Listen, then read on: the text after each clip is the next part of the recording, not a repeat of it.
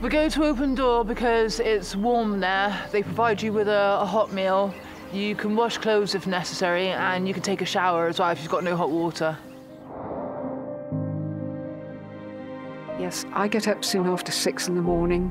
I don't put the central heating on till John gets up, sometimes around about 9:30. As soon as he's washed and dressed, the heating goes off again. I've got children to provide for, I've got a family to look after, I've got my nan and granddad that need my help. They're lucky if they can put their heating on for an hour a day, and they're in their 80s. How cruel is that? I hate that we're having to constantly put more money on our meters just to keep our children warm.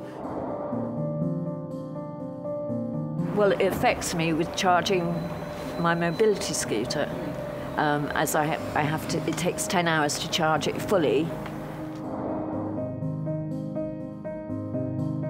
I get up about 8 o'clock in the morning and put the central heating on for about an hour to have a shower, and then we turn it off, and then at night time we put it on for about a couple of hours, and then we just sit with a blanket over our knees.